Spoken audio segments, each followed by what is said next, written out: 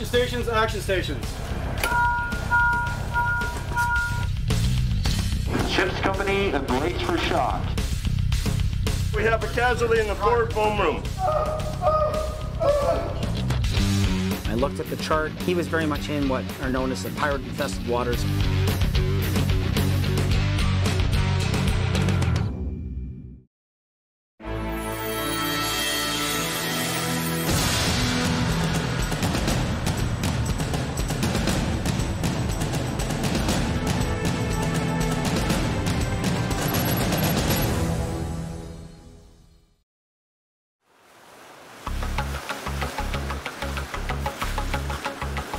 A powerful task group of warships has sailed east from home ports in Canada to one of the most lawless maritime regions in the world, the Persian Gulf. Now in command of Combined Task Force 150, its mission is to lead an international coalition of warships in the fight against maritime terrorism and piracy using whatever means necessary.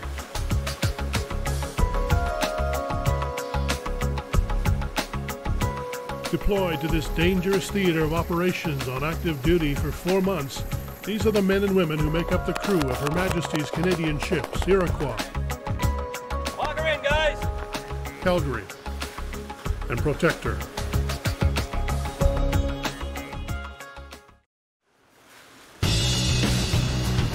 HMCS Protector is an auxiliary oil replenisher, or AOR. Her role in this mission is to provide food, fuel, and supplies to the warships in the international fleet. At 24,700 tons, she was built to be a warehouse at sea, sailing through the theater of operations with her ship's crew performing 2 and sometimes 3 RASs, or replenishments at sea, daily. Prearranged mid-sea rendezvous with coalition warships extends their operational capabilities. Without having to lose precious time returning to port, these ships can remain on patrol in the search for terrorists for weeks at a time. A goal of Combined Task Force 150 is the development of a recognized maritime picture. Simply put, it's knowing who's out there and what cargo they're carrying. The primary role of HMCS Protector is to replenish the coalition warships, but here in the pirate-infested waters off the coast of war-torn Somalia, the ship's company is fully prepared to do much more than that. It remains alert for any signs of drugs, weapons, and human smuggling. When a suspicious vessel is spotted, there's only one way to determine whether its cargo is legal. Commander Yves Germain is the executive officer aboard HMCS Protector.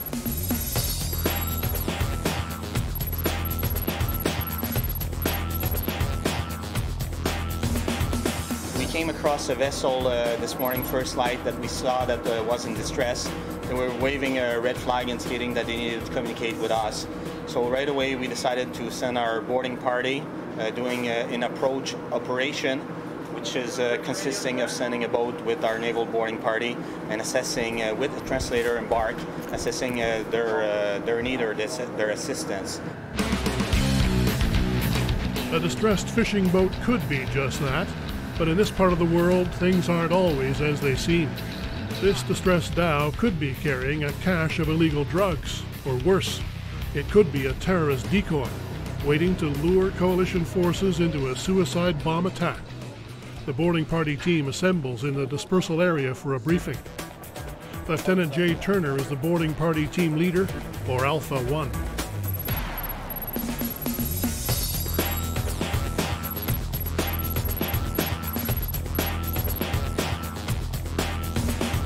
We have a drifting dhow not responding to VHF hails.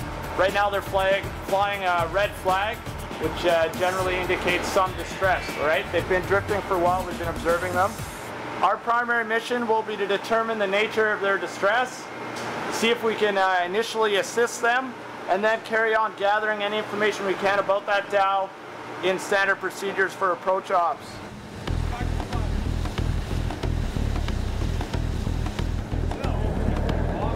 Bloom! Heads up! Signs indicate a low-threat operation, but when a vessel of interest, or VOI, doesn't answer a hail from a warship, the boarding party isn't about to assume anything. Speeding across the water at 30 knots, the boarding party can be alongside the fishing boat in less than 2 minutes.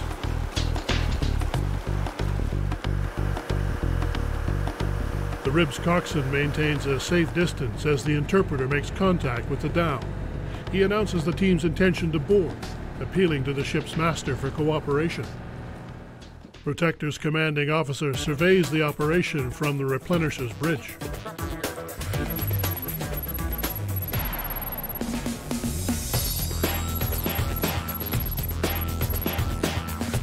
When we started towards the boat, I thought it doesn't quite look right. I looked at the chart, I looked at the major shipping routes. He was very much in what are known as the pirate-infested waters, and I turned to the boarding officer and said, "You're going to do an approach op here, but be very prepared to go into a rescue because his boat is drifting, it's not underway, and he's not in a part of the ocean where it looked like he was fishing or anything like that." The boarding party must quickly evaluate the threat levels and determine just what is happening on the fishing boat. While they weigh the information they've received from the dhow's captain, an unexpected fog patch blankets the area. A fast decision is made. The party boards the dhow. Trained in controlling potentially violent situations with the use of escalating aggression, the members first strive to keep the atmosphere calm and cooperative. So far, there have been no objections to inspecting the dhow's cargo hold. If there is a stash of drugs or bombs on board, it will probably be found here. The cargo is verified, and nothing suspicious is found. It becomes obvious that the dhow's Somali crew is in need of assistance. As the scorching sun burns up the fog patch, the approach operation officially turns into a rescue operation. The dhow's parched crew is given much-needed bottled water and fruit. As soon as they got there, it became apparent that the dhow had been drifting for 4 days. They were requiring mechanical assistance. Their engine had failed, their transmission had failed, and they required assistance to repair the transmission or a tow back to port. The Naval boarding party team is a carefully balanced selection of sailors who possess a wide variety of knowledge and experience. They're prepared to react to almost any scenario. Protector is obligated by international law to provide humanitarian aid to those in need. A sailor with medical training tends to the injured Somali, while others inspect the engine. The situation now stabilized and under control, the RIB returns to the mothership to pick up more medics. Alpha 1 moves on to the boarding party's second mission to gather human intelligence on potential piracy. This information will be relayed back to the task force to contribute to a recognized maritime picture. Have you been doing this a long time, transporting cargo, fish cargo?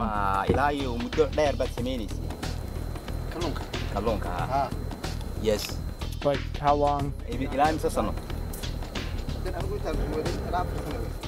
4 years. 4 years.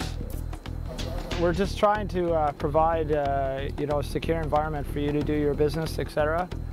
Has he been? So he said he doesn't fish at all. You don't fish at all. He say I don't fishing, but I buy from Bosasa and I sell to Makalai. The dhow's master has been using a common shipping route between Bosaso in Somalia and Makala in Yemen. It's also a familiar route used by pirates. Sometimes their cargo is human. People attempting to enter Yemen illegally, hoping for any work in this poverty-stricken part of Africa. The naval boarding party will be alert for any signs of human trafficking. And the fish is popular in Yemen, and that's why you transport it to Yemen? He say yes. Does he ever have trouble, like in Yemen, offloading his cargo, or he's been doing it long enough it's smooth?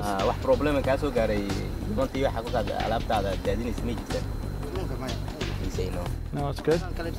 He say, just I go over there and I sell my fish and I come back. He say. And is this the usual crew that he uses? Like these are friends, or?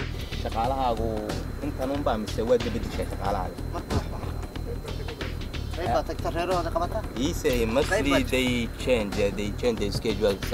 Some of them they go to their family, some of them they come over here. The RIB returns from Protector with the second wave of the boarding party. Alpha 1 informs the dhow's master that additional members will be coming on board. Okay, so we're gonna bring a couple more people on board. One of them's gonna be a medic to take care of your sick guy.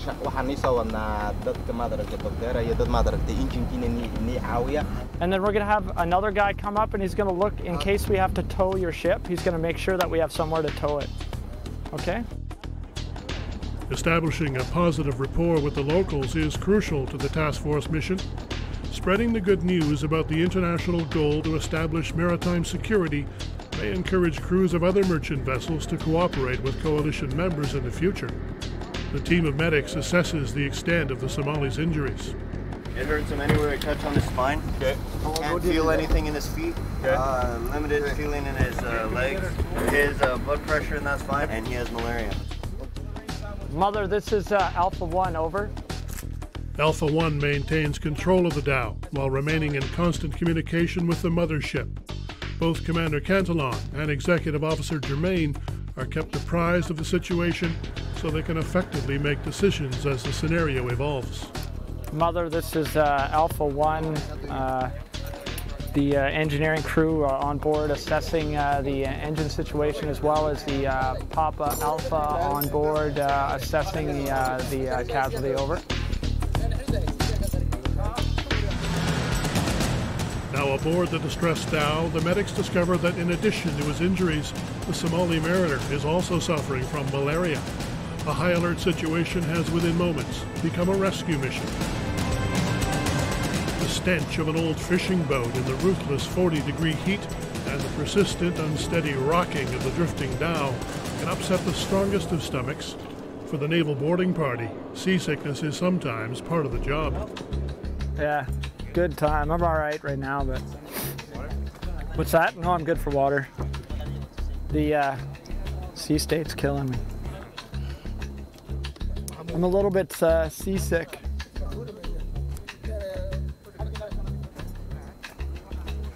I may blow chunks soon, but... In this type of situation, nausea can be a dangerous distraction. Alpha 1 does his best to overcome his discomfort and remain alert. With additional backup now on board, he transfers to the rib to deliver his next status report. What's that? Yeah, I'm not going anywhere. I'll just stand off. I'm just going to sit down for a bit. Mother, this is Alpha 1. It looks like it's problems with their transmission, and the only way to repair it would be to pull the transmission out. This would be a significant repair in the assessment of the engineers we have, indicating that towing is looks like our option, over. Looks like we're going to bring the vessel under tow. SEAL still wants us to continue to progress whatever work you can. With the way ahead, don't pull the tranny, or is that the only option? Yeah, that's where we're at now. That's where we're at. Okay, I'll pass that back, but we're gonna bring it under tow, so we'll just stand by while they set up for that, okay?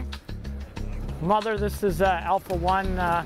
Further conversation with the Alpha 4 has indicated that the only option right now is to pull the transmission, and that's their way ahead, over. From Alpha 1's perspective, the decision to tow seems obvious, but diverting a warship, along with its 260 personnel on board, is an expensive and time-consuming proposition. The commanding officer must be very thorough in his evaluation before a final decision is made to dedicate his resources to a towing operation. Alpha 4?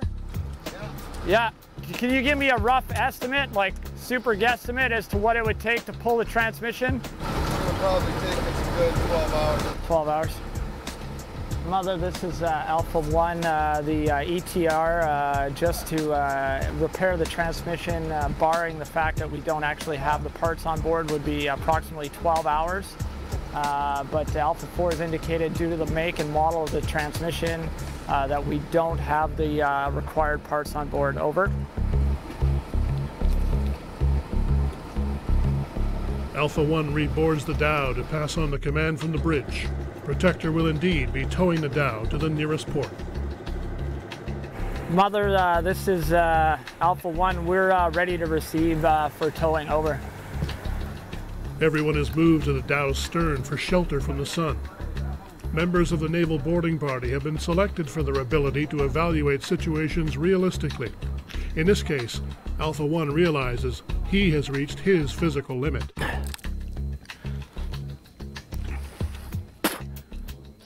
Yeah, I need to change out. Yeah, I just emptied out, so. A blue tarp is erected by the boarding party to protect the injured Somali. A team of bosuns arrives to prepare the dhow for towing. The nearest port is 130 kilometers away in Bosaso, Somalia, a country with a failed government, circumstances that have allowed pirates to operate there largely unchecked. I think the best bet would be to have these use the ribs to pull us over there. With the tow preparation underway and the situation well under control, Alpha 1 can take a much-needed break. The extreme temperatures in the theater of operations can be dangerous to those used to cooler climates. I'll need those life jackets on here. So because there's a potential that something bad could happen here, right? When we start towing this thing.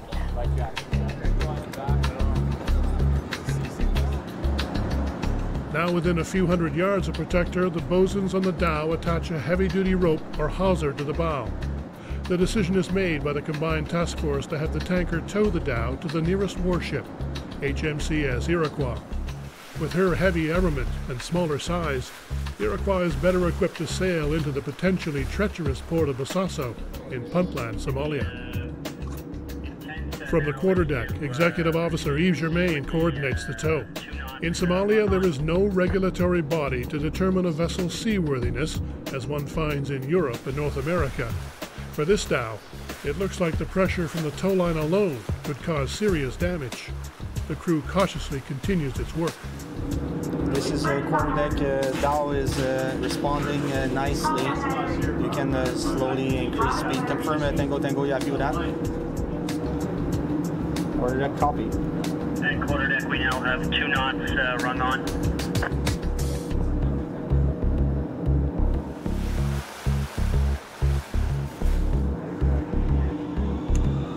Copy. Dhow is steady at 190 yards astern, over. The boat appeared to be in a good seaworthy condition, except for the engine. It appears they were maybe ferrying people from town to town in northern Somalia, since it appears that the road system is not very good. So they had departed a few days ago. We understood that more than at least 4 days that they've been here at sea, uncertain when they broke down. But they're going only 80 miles away from here, so we decided to give them a tow and get them to their next port of call in order to get them on their way. I think we had a good response. It always takes a bit of time to get organized, to make sure that the vessel is capable of being towed. That's a serious concern for us. So we provided life jacket in case the strain on the hawser would be too much, and in case we damage the boat. At this point, everything appears to be stable, and we have quite a few more hours to tow this vessel in order to get them home. But towing is always a slow evolution, and it always takes time to tow a vessel properly. Stress due to heat and dehydration happens quickly. During the tow, boarding party members and medics regularly change shifts about once an hour to make sure the team maintains its sharpness. But a shift change is no easy task. Strict protocol is practiced to prevent any unwanted contaminants from penetrating Protector's living quarters. Boarding party members begin by rinsing their boots. Their outer clothing is immediately removed to be washed, and they too must shower before being permitted to rejoin the ship's company.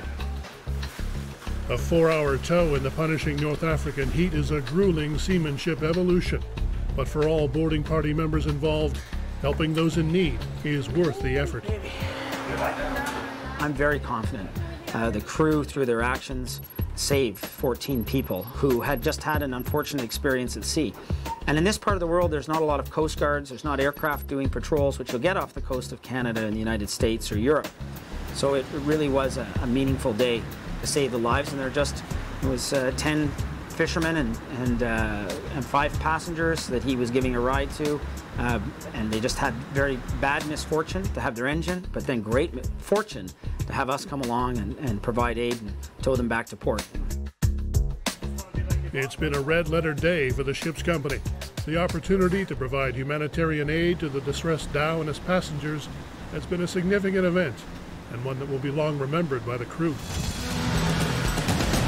Touring the theater of operations in one of the most lawless areas of the world is the mission for the Combined Task Force 150 warships. Bringing maritime stability to the Persian Gulf region, much like a cop walking the beat in a potentially volatile neighborhood, can be dangerous. The boarding operation safely concluded. The supply technicians and Protector turn their attention back to their primary duty. These men and women perform hours of physical labor each day in extreme heat and humidity, with average temperatures and humidex readings of between 40 and 50 degrees. Warrant Officer Dan Poirier is responsible for the 18 supply technicians in the logistics department.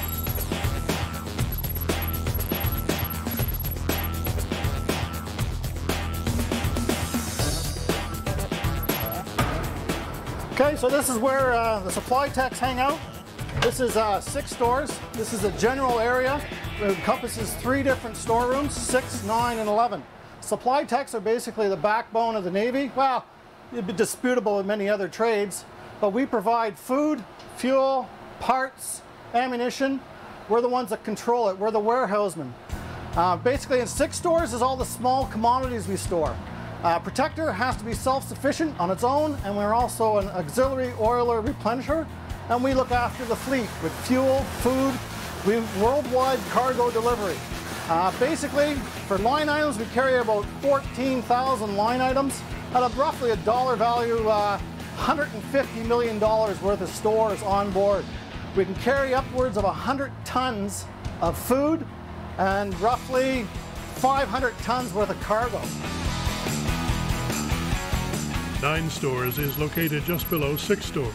This is where Protector carries larger items that will hopefully see less use on this deployment.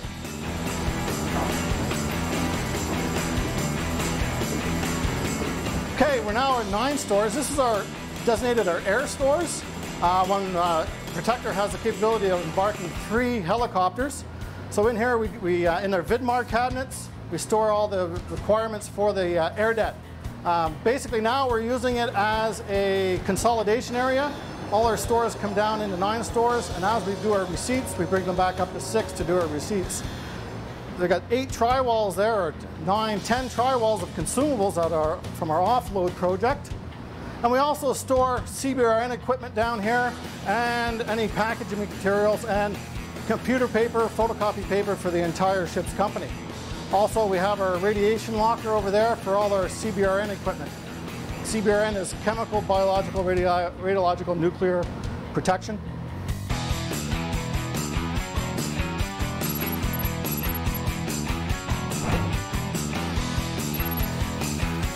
Down here in 10 stores, we store a lot of parts required to repair the ship's fitted equipment. All these parts down here are in support of our ship. They're medium to large items, right? As 6 stores with smaller items.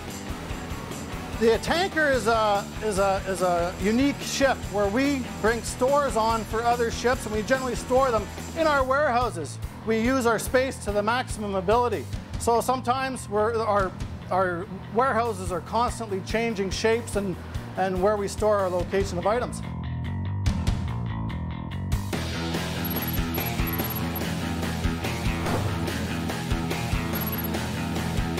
Welcome to the lowest portion part of the ship. This is 11 stores. You're roughly about 40 feet below water. Right, there's a double keel, double hull, so on the other, about 6 inches after that, you're open ocean. 11 stores, and all of our storerooms, we like to affectionately call it Depth Central. We have an ammunition bag in front of us. We have fuel tanks on the port starboard side, fuel tanks on the port side, and fuel tanks aft. So we basically work in the best part on board ship. That's why we like to call it Depth Central. Typically down here are some of our bigger items, stuff that doesn't move as frequently, pumps, motors, any large items. We store down in 11 stores, and it just best utilizes the space. bring up all this stuff you can carry right now, and myself and the other guys don't overload yourselves. We'll bring up the rest. We're going to leave the weapons until the final time, okay? Sounds good. All right. After more than a month at sea, the ship's company is looking forward to 2 days in Dubai. But not everyone will be going into the historic city. Armed with a variety of weapons, some members will stay back to guard the tanker against any threat of terrorism while she's alongside. Ordinary Seaman Kayla Chalk will be part of today's group.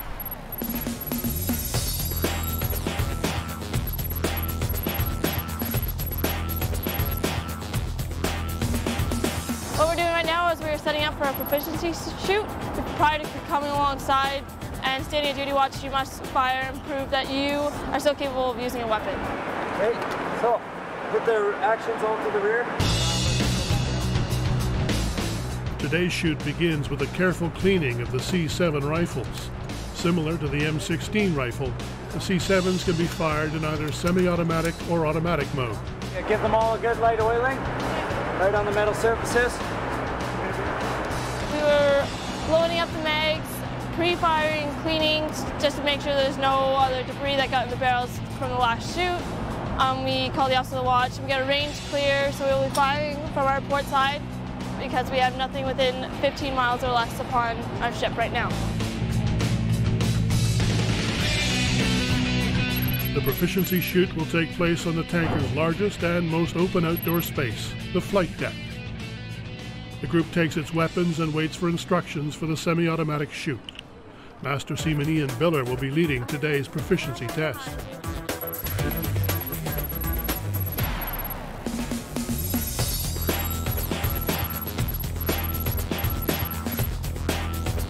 The first shoot's going to consist of a 5-round rapid.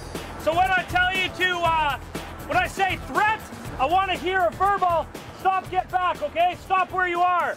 Okay, when I say threat for the second time, I want you to come up on aim, cock your weapon, forward assist, and I want you to fire 5 rounds into the ocean. Everybody got that? The 10-round magazine load.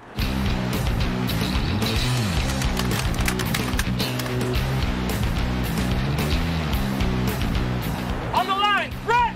Stop! Go! Threat! Threat!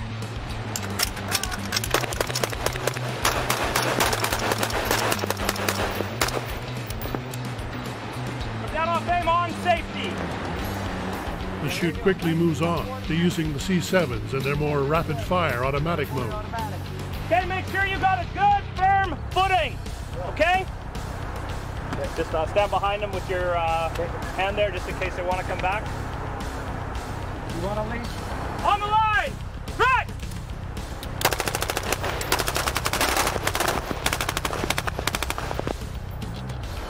On safety! On the line, clear for inspection! Wait for my line staff to come around and clear! Once you've been cleared, hit the boom catch, forward assist, dry fire your weapon, close your dust cover, and place your weapon on the deck. Clear.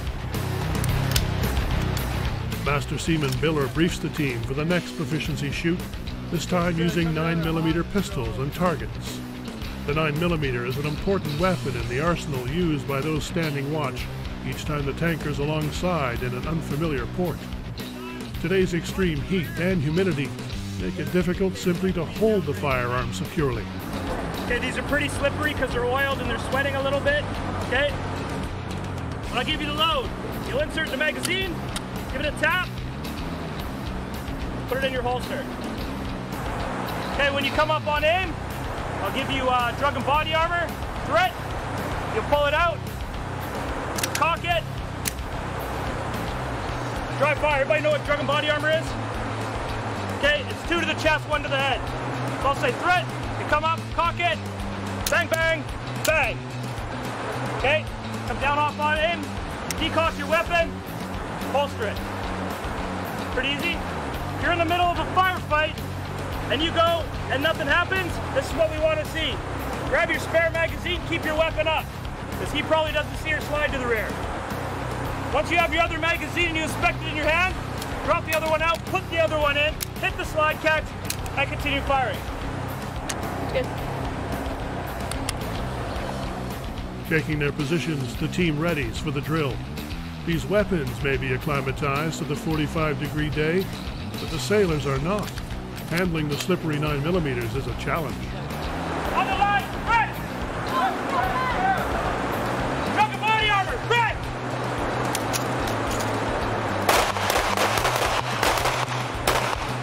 Peacock, holster your weapon. Did I hit the target? Whenever you put your weapon in your holster, always have your thumb on the hammer. Okay. The 9mm pistols are tricky to grasp under these weather conditions.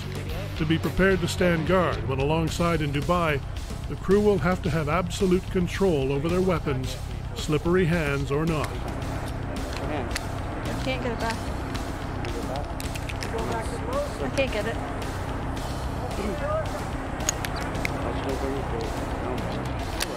There you go. Holster it. With your weapon in your holster. Drunken body armor, red!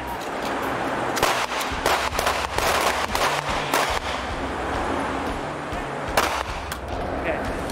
Keep your weapon up. Oh, yeah. Mag. Release your mag. There you go. Again. You cock your weapon. No, slide catch.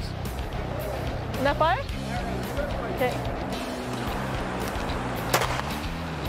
Hey, on the line, clear for inspection. Use your magazine. Cycle your action once, twice, 3 times, walk it to the rear. There, once you get clear, hit your slide catch, decock your weapon, holster your weapon. I'm out. So, proof. There you go. You got him. Clear.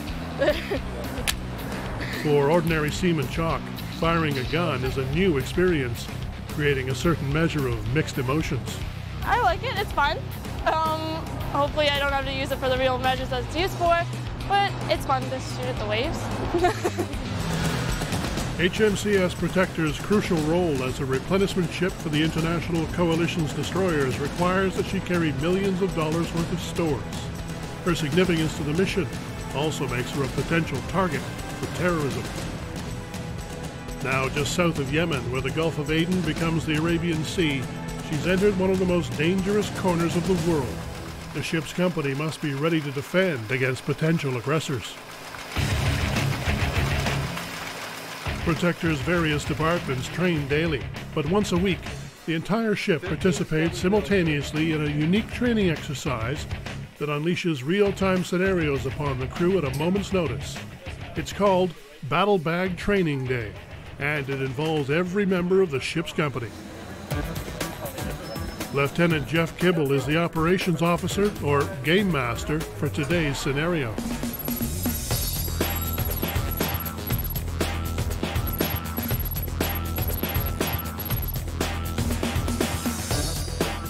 The way we run a training day is the ship's company knows that something is going to happen during that day, but they're, other than the planners, the organizers, and the game master for the day, they don't really know what is going to happen. So it could be anything. It could be a fire, it could be a flood, we could have a man overboard, helicopter crash. So there's a whole host of things that could happen that all the teams on the ship need to be prepared for, but they certainly didn't know the specifics of when or what would happen in the scenario. The training session begins with a briefing in the operations room. Located just behind the bridge, the operations room is the first to receive communications and intelligence. Only personnel within this room will have full knowledge of today's combat scenario. Protector has returned to our favorite training area, the Straits of Molokai, and we're going to we're already starting a transit through the Straits of Molokai, and we're heading to an important mission.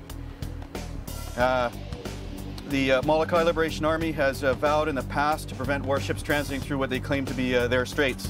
New reports indicate that the MLA have acquired some Charlie 802 shore-launched missiles, potentially up to 4. Task Force intelligence has indicated that a new missile has fallen into the hands of terrorist organizations throughout Southeast Asia and the Middle East. It's a Chinese-built anti-ship missile C-802, or Charlie 802. It's Today, Protector's crew will train to prepare for an attack by a Charlie. The decision to use live ammunition during the drill has been made, but the CO has concerns. We've had low detection, as you know, with the dhows, only about 6 to 7 miles on radar. So when we do these CWIS firings today, it's critical that we do an excellent visual lookout. That has, without a doubt, been one of our best sources for detection. I don't want any inadvertent firings with a contact in the range that no one found because they relied too much on radar. So very good visual lookout for CWIS firings is required. The intention of Battle Bag Day is to put the ship's company under sudden and unexpected stress. Today's operations room officer, the ORO, has received new intelligence.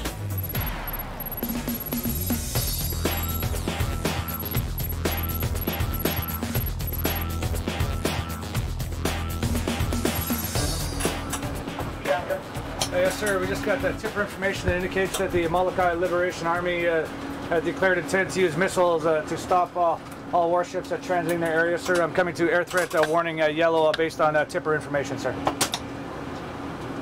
Roger, green. Air threat warning yellow based on tipper from Mount MLA.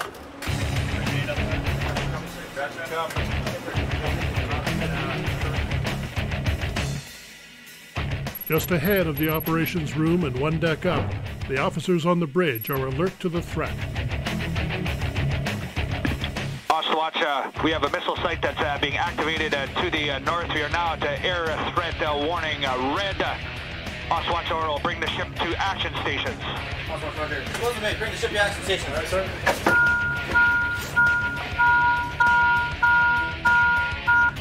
Action stations, action stations.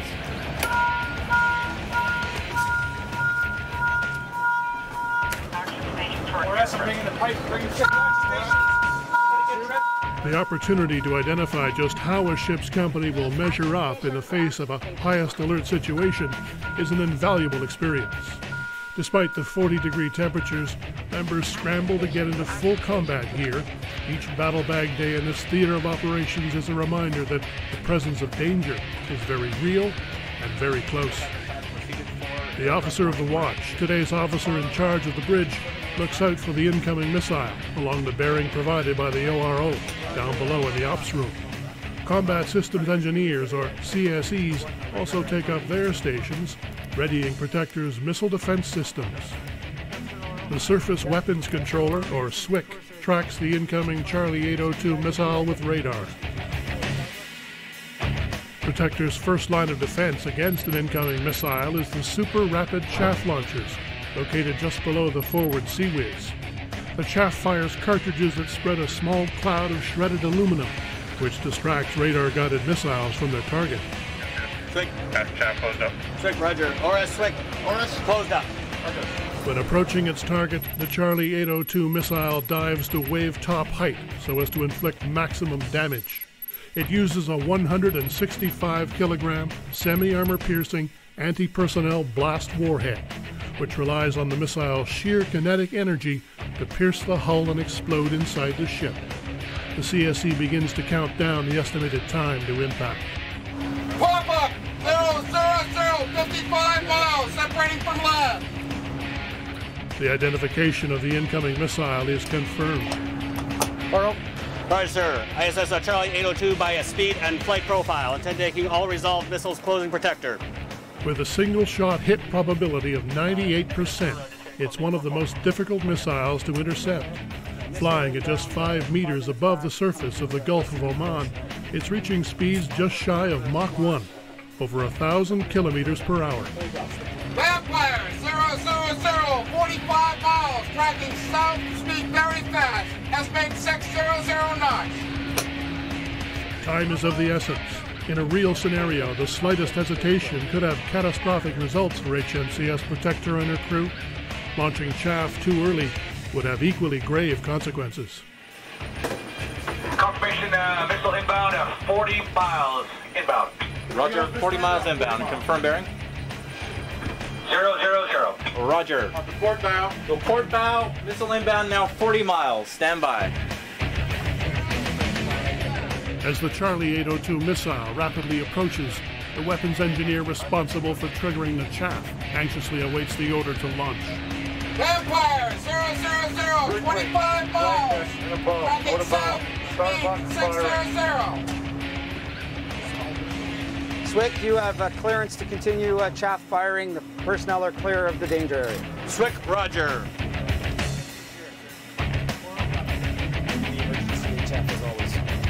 Vampire 000, 15 miles. Tracking south, speed very fast.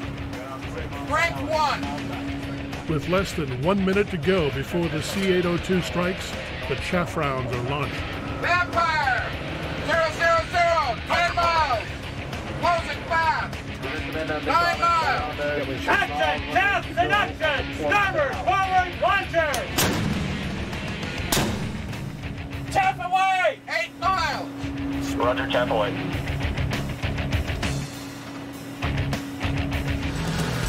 Just off the coast of Somalia, Protector's crew prepares for the worst. With the C-802 missile hurtling towards Protector, the combat systems engineers have launched the radar countermeasures chaff rounds. But they don't wait to determine if the chaff has thrown the anti-ship missile off course. It's time to engage the last line of the ship's defense, the Mk-15 Phalanx Close-In Weapon System, or CWIS. This fearsome 6-barrel machine gun is designed to engage anti-ship cruise missiles and fixed-wing aircraft at short range. Capable of firing 20mm ammunition at 3,000 rounds per minute, one short burst of gunfire creates a deadly wall of tungsten bullets that can shred an incoming missile into scrap metal. Missile 5 miles. Roger, missile 5 miles. Should be brace for shot. Brace for shock at the bridge. I have the missile visual on the port bow now. Brace for shock everywhere in the bridge. Missile visible.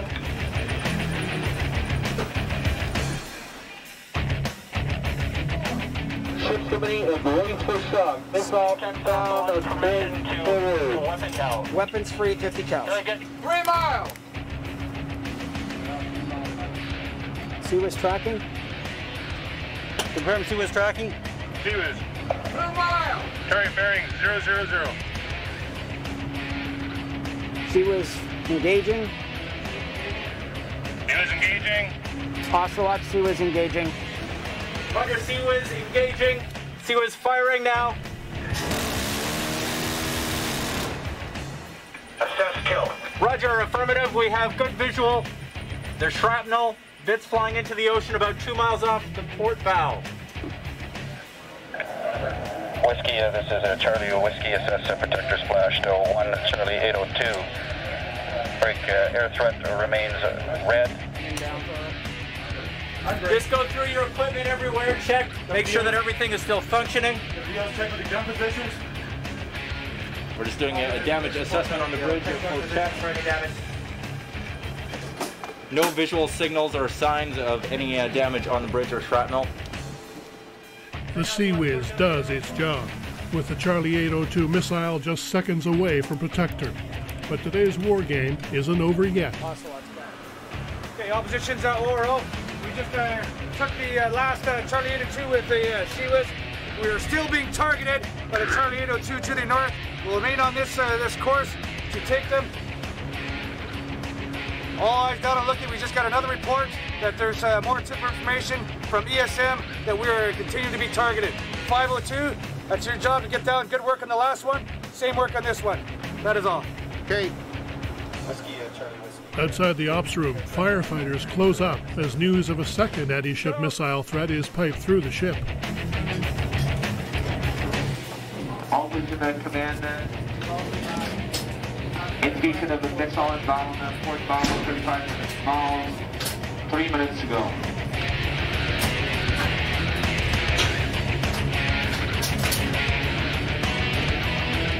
And came back, they said it was a false alarm. False alarm.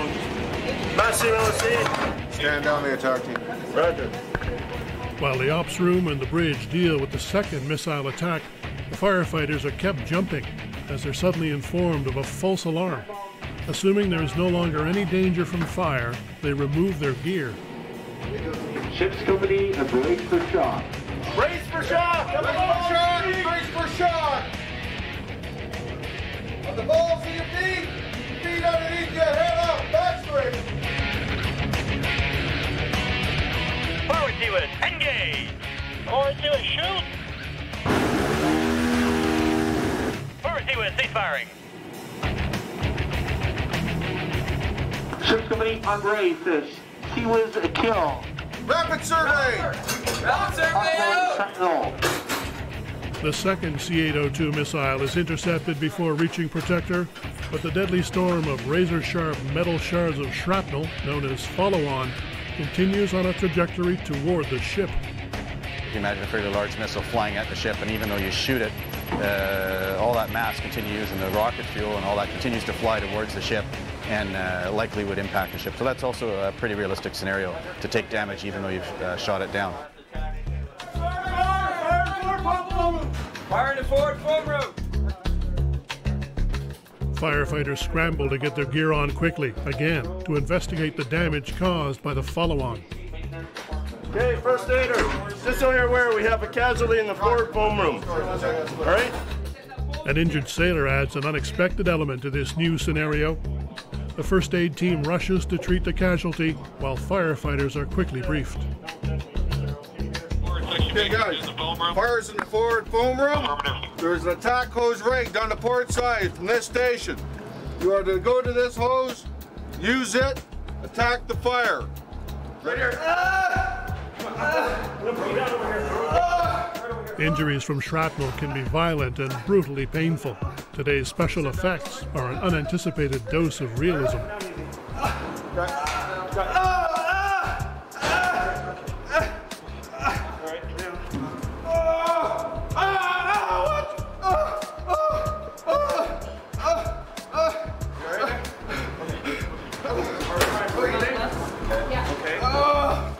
While the casualty is being treated, the firefighters approach the fire in the forward phone room, and infrared cameras used to look for any other injured sailors who may be hidden by the dense smoke.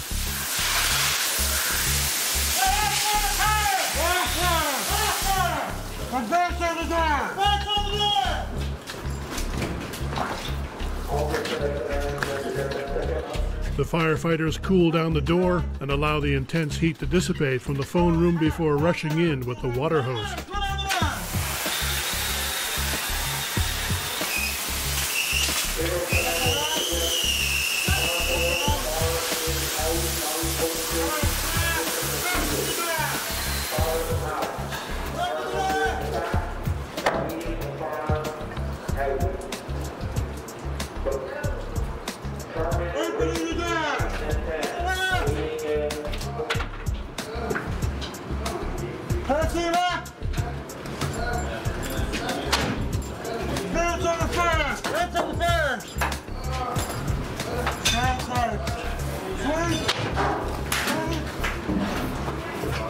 The last disaster of Battle Bag Day has been met.